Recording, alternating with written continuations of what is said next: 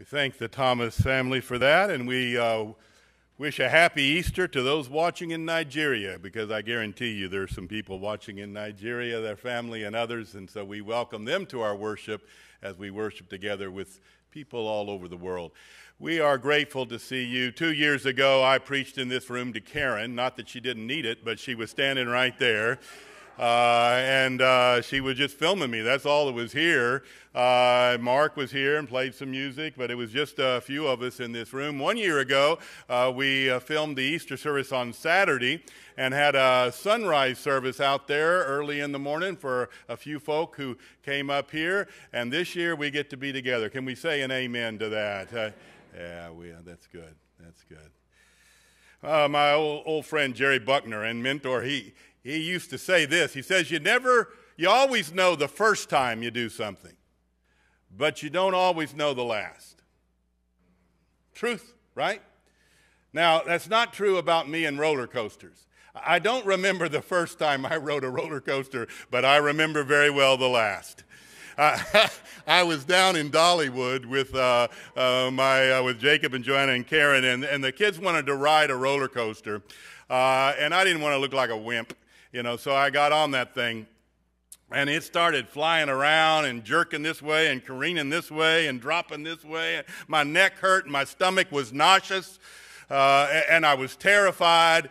And as it was climbing up the last little plunge, I said to the Lord, Lord, if you get me off of this alive, I won't put either one of us through this ever again. And when I got down and got off of that cart, I made a vow that I would never again ride a roller coaster, and I have kept that vow to this day.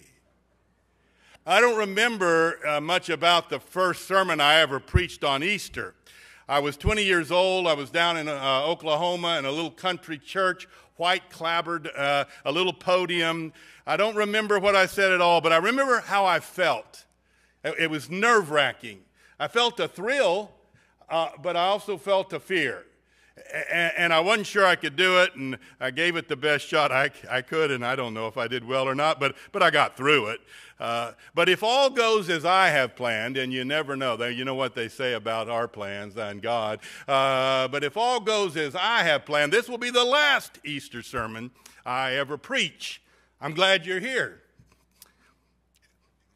And it's made me think, what do I want to say this last chance to preach Easter?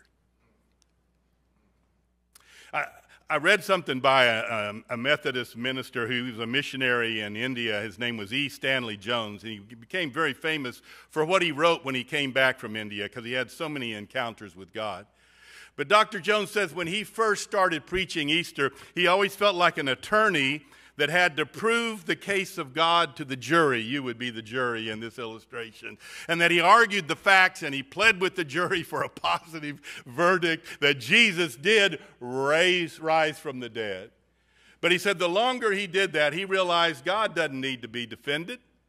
And I can't prove the resurrection to anybody who doesn't believe it. So he said, I went, and instead of becoming a lawyer, I just became a witness. Just a witness. And I just started on Easter giving a witness to what my experience has been with the risen Christ. So that's what I want to do today. I want to give you a witness of what my experience has been with the risen Christ. And I want to do that under the title of A View from the Other Side. When I began counseling, Bert and others who have done, and Susan and others who have sat in those rooms. I was down in Louisiana, and people started calling me for marriage counseling. They were hard up, I guarantee you. And I always followed the same pattern. I would say, whoever called me, I'd meet with that partner first. It was usually the wife, by the way. And she'd come in, and I'd say, okay, well, let's hear about the problems. And she'd talk and talk and talk, tell me everything the guy had done and everything he'd said, everything he remembered, everything he'd forgotten, all of his behavior. And I would think, well, this guy's a monster. And it would be everything I could do to keep from just saying, run, run, get out of this marriage. But I was professional. I was faking that I was professional. And so I sat there and said, well, I believe I need to meet with your husband. And then she would leave, and a day or two later, the husband would come in, and he'd tell me everything she did, and everything she said, and everything she remembered, and everything she forgot. And I'd say, oh, maybe these two deserve each other after that. Sometimes you got to get a view from the other side before you can get a full picture. Amen?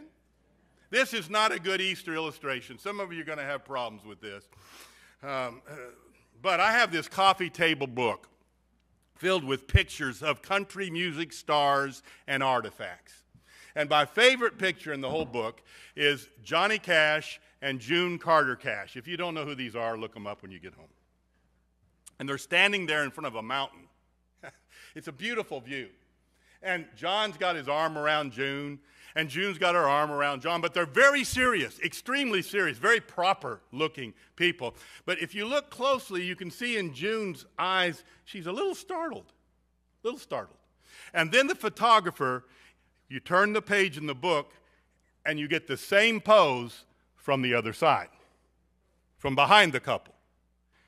And John's got his hand on June's posterior, and he's giving it a little squeeze.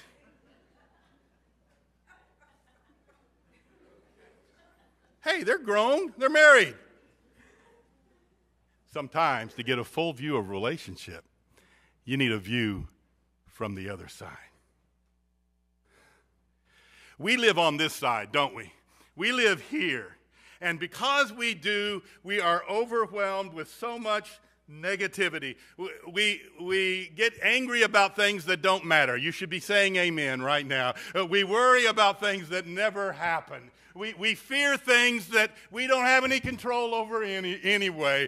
We hold grudges and nurse them, and they don't lead to any healing at all. We condemn others while justifying ourselves. Then we turn around and condemn ourselves for being human. It goes on and on and on, because we're locked in this, what I'm going to call this morning, the fray of life, where this web of negativity that holds us in here. And the only way we're ever going to get out of that is to get a view from the other side, from one who's not in the fray anymore, see, and can break us free. And that's what this story is about. Matthew says that the day after Sabbath, Mary Magdalene and the other Mary went to the tomb of Jesus. Now, I want to just take a quick aside here. Did you notice after the Sabbath? Did you read that? After the Sabbath. The Sabbath was the day God set aside for us to rest and worship. Now, the Hebrew folk, Jewish folks, they use the Sabbath on Saturday. Most Christians worship on Sunday. I don't know that the day matters, but God said you got to have one day to rest. Can we get an amen for the rest? Y'all look like maybe some of you have started resting already. To rest and to worship.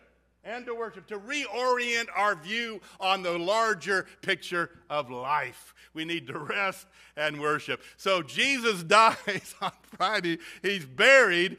I don't know of a single theological reason why he had to stay in the tomb on the Sabbath, except God said, I'm not breaking the Sabbath even for this. Now, if you think you don't have time for a day of rest, you got too much to do, too many important things to do to take a day of rest and worship, think back on this passage. You would think if there was any reason to break the Sabbath, it would have been to get Jesus out of that grave. But God said, no, not even for this. Am I going to do that? We're going to take a break, and tomorrow I'll get him out of there. But today we're going to worship and rest. That's a freebie. That wasn't even in the text. But you got it anyway, and it's a secondary story back to the narrative. I just want you to rest, and I want you to find a way to worship. Mary and the other Mary, who I believe was Jesus' mother, they went to the tomb, and they're looking at things from our side. They're going to anoint a dead corpse. They're grieving. They're in sorrow. They're enraged at what happened to the one they loved so fiercely. And when they get to the tomb, though, they find that the big stone in front of the tomb has been rolled away, and there is an angel sitting on the tombstone, dangling his legs over the side. And he says, yeah, y'all came to look for Jesus, but he's not here. He has been raised just as he said. If you don't believe me, go in and take a look around. And the two women go into the yawning cavern, and they look around, and there's no corpse. They get frightened. They come out, and the angel says, don't be afraid. Don't be afraid. Just go find Jesus' disciples and tell them that he has risen and will meet them in Galilee. And so the women say, okay, and they go off on this mission, and they don't go very far, and they bump into Jesus, and Jesus looks at them and says, greetings, as if he bumped into them on Monday in the marketplace or something like that. Yeah, hey, how you doing?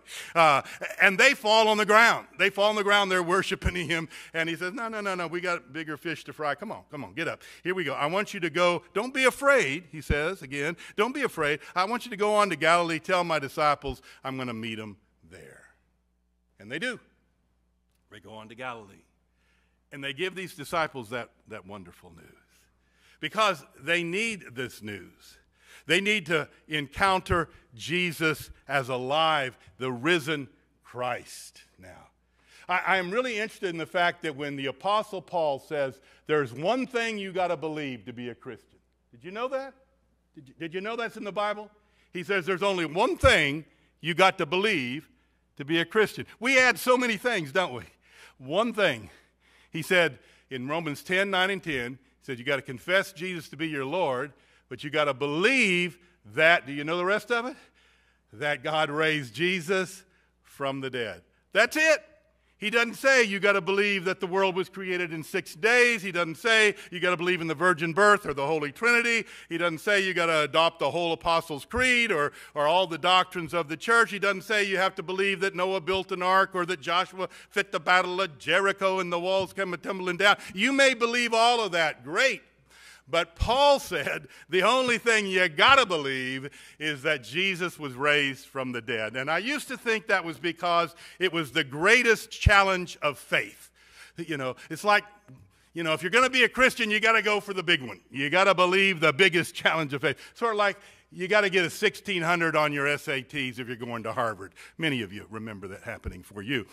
You got to knock the top out of faith if you're going to become a Christian. But I no longer believe that's what it means. I believe that in order for you and I to get through this world, we need to keep a view from the other side.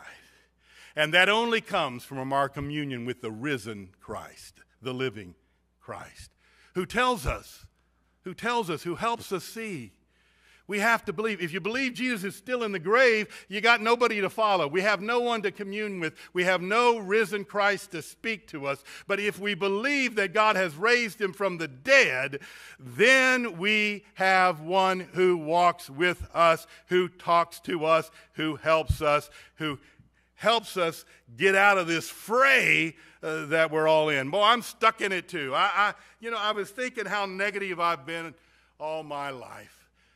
I haven't shown that to you. I've kept it very well hid. But I remember when I was a young father, and I would go by Baskin-Robbins. How many of you like the Baskin-Robbins? Are you into that? Okay. Yeah, okay. And I'd go by Baskin-Robbins. And that day, they used to have an apple pie flavor.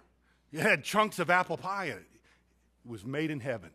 And I would go by there, and I'd think, oh, I'd like to get me one of those apple pie ice cream cones. And then I'd look in my wallet and think, I can't do that. If I do that, I can't get baby food. If I do that, I can't get diapers. If I do that, I don't have the money. I can't afford this. And I'd walk right on by. Now, I'm going to tell you something. I got a little cash in my pocket. And I can afford the Baskin-Robbins and keep the family in shoes. But now I walk by, you know what I think? I think, oh, I'd love that ice cream, but I can't afford that ice cream. I can't afford the calories. So for 50 years, I haven't had any Baskin-Robbins ice cream. There's something really wrong with that. Can't we get an amen to that? You get stuck in the fray, the negative stuff, and we hang on to old grudges that just boil us up. We're not hurting the person we won't forgive. We're hurting ourselves. We're trapped in it. We can't let it go, and we fear about tomorrow, and we fret about this, and we rehearse old wounds and old mistakes. If you don't believe me, you just think about what you've thought about over the last week. Think about what you've said in the last week. We all want to believe we're above the fray, don't we? Like everybody else is stuck, but we have been released. We're enlightened, you know. Think of how many times you say these words. Did you see what she posted? Do you believe what he said? That guy is nuts. We want to believe that we're smarter and everybody else is dumb. That we're enlightened and everybody else is gullible. That our habits are moderate, necessary, and appropriate. But your habits are out of control, buddy. That's how we play the game. But brothers and sisters, we're all in the fray. We're all caught. We're all caught. And we need somebody to come get us and say, listen, there's another way of living. There's another way of looking. You're spending all your days here on earth in a negative vortex, and you're missing out on the beauty. You're not having any Baskin and Robbins ice cream. You're not having the joy. You're not having the freedom. You're not relaxed. You're not celebrating. You're not happy. You can get there if you just get the view from the other side. Richard Rohr wrote one of the most influential books in the last 20 years called The Universal Christ. And Rohr says if you read the New Testament, we find that the essence of Jesus, who he calls the Christ, that the Christ, John says, was with God before they ever came into Jesus, that the Christ, Paul said, that the whole world was created through the Christ, and that everything that is holds together in the Christ. And Richard Rohr says what they're talking about is the essence of God. They're talking about the purity, the pure love, the pure compassion, the pure goodness, the pure peace, hope, joy, that all of that is the Christ, and that was put into human form in the incarnation for 30-some years, and Jesus walked this earth and taught us and then died, and on Easter Jesus was risen, but the Christ went on to be with God in heaven. And now, Rohr says, anytime we encounter the spiritual power of pure love, pure compassion, pure joy, pure goodness, we are encountering the living Christ. Right there with you today. Right there with you today. And when you pray, when I pray, we're trying to get out of this fray, we're trying to get out of it, and we're saying, Lord, I'm worried about this and my bills and my kids and my health. I'm worried about all of this. Lord, can you help me? And the Lord is there to give us a view from the other side. It's going to be all right. I'm going to see you through. I'll be with you. Do not, what's the Easter message? Do not be afraid. Say that with me. Do not be afraid. Don't. I'm going to provide. I love your kids more than you do. I'm watching over them. Yeah, they're messing up. They're going over Fool's Hill. But I'm going to stay with them. Yeah, you got a sickness, but I'm going to be with you. And I will replenish your love and your joy and your peace and your patience. And when your days run out here, you're opening up a new chapter that goes on forever. And it'll be beautiful. It'll be joyful. It'll be happy. It'll be surrounded by love and compassion. It'll be better than you can even imagine. This is the view from the other side. Don't worry about death. Jesus says, I've been there. I've come through it, and I'll bring you through it as well. I think it was Carl Jung. You have to ask Dr. Tom Rogerson. He knows all these things, you see. But I think it was Carl Jung that first talked about the two halves of life. Was that? Yeah, Tom says, yep, see, I got that one right. But then there was a French philosopher that built on that. What Jung means is you spend the first half of life taking care of the details, you know, getting a job and maybe getting married or having some kids or paying the bills or getting an education. You all know all about that, don't you? Getting it all, nailed in there. But somewhere in the second half of life, wherever that begins for you, you quit worrying about all of that, and you start opening your heart and your life more to the mystery and the mystical and the power of God. Some of you know this is true. You've experienced it, right? Can you say, yeah, okay, some of you, right, yeah. Well, there was this French philosopher, Paul Ricoeur, and he built on that and says, what you get sometimes, if you're a person of faith and if you will trust Jesus' view from the other side, Paul Ricoeur says, you go into a second naivete. I don't know if that sounds good or bad to you. He says, you remember when you were a child and people said, God is love? Did you doubt that? No, you didn't. You just said, yeah, well, why wouldn't God love?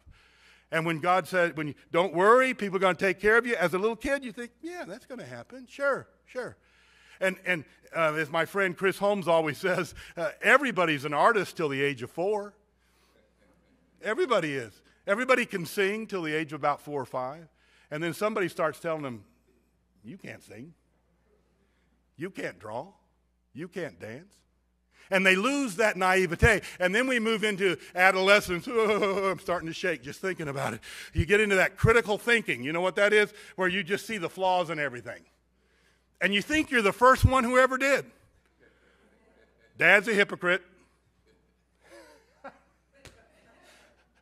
Mom, you can't trust her. The man. The government. We get it all down real quick, don't we? But about 17, we know everything there is to know. And so we got it all figured out, and we got this critical thinking, and then we start turning it to theology. I can't believe in a God when there's suffering in the world. And that's critical thinking right where you're supposed to be. Move on. But Ricoeur says somewhere, if we are fortunate and keep faithful, we open our heart and the view from the other side, the living Christ, pure goodness and love and compassion and hope and peace comes into us, and we develop this second naivete where we say, I can't explain all this to anybody, but I just know there's a loving God even though there's the Ukraine. I don't know, I just believe. And I believe that even in spite of everything I see on Good Friday, there's going to be a better day on Sunday. And I just believe now that somehow everything's going to be okay. We're going to end, the ending word is going to be love and peace and patience and forgiveness and joy. And I'm going to live with that view from the other side.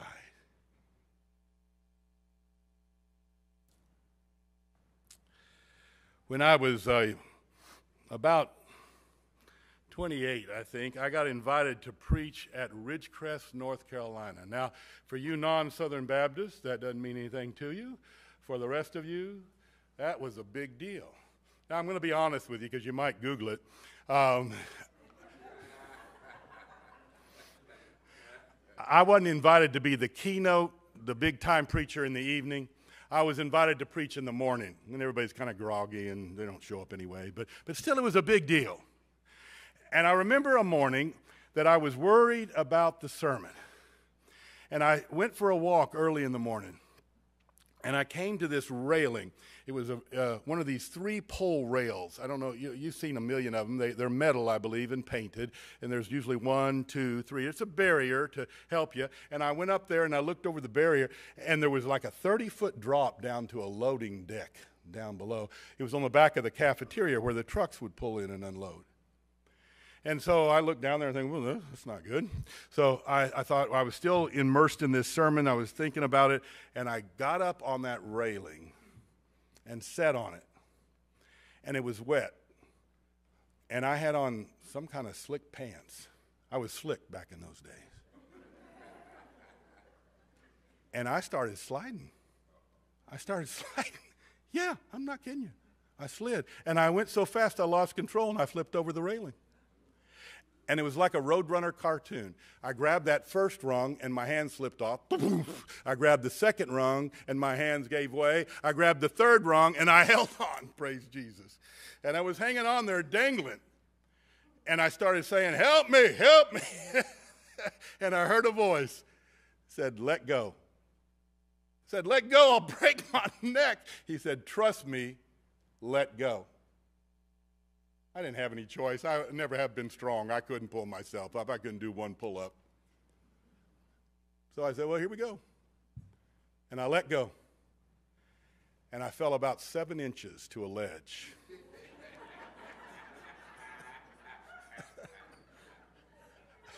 I hadn't noticed that there was a 2-foot ledge that they had built right on the other side of the railing, probably to protect idiots like me from falling to their death. And I looked down, and there was like a 10-year-old boy. I was terrified, and I needed a view from the other side. We got it. We got it on this day, Easter. You got the view. You might remember that Esther Schreiner's daughter died 2 weeks ago, and she was in grief. I went to see her soon after that.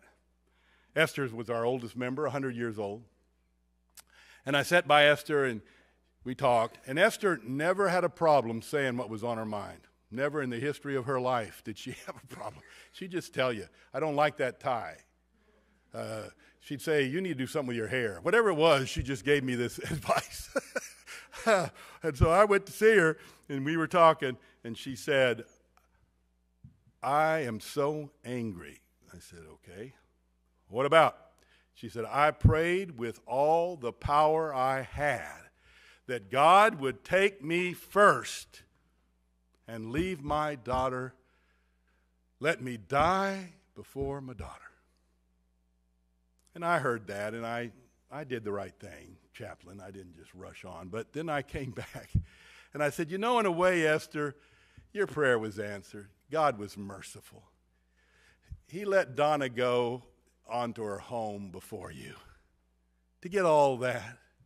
And now she's going to be there at the gate to welcome you.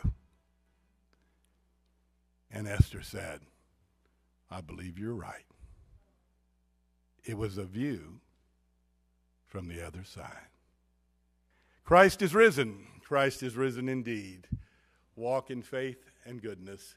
You're in the hands of an eternal Christ that will carry you every step of the way. I want to leave you with this. I really think my faith in Christ, I think I will need it the least on my dying day. I think that's the least day I'll ever need it. I think it's going to be the easiest thing I ever do. Let go on into the grand eternal. But every day till then, I'm going to need the view from the other side. And the living Christ will guide us all. Amen.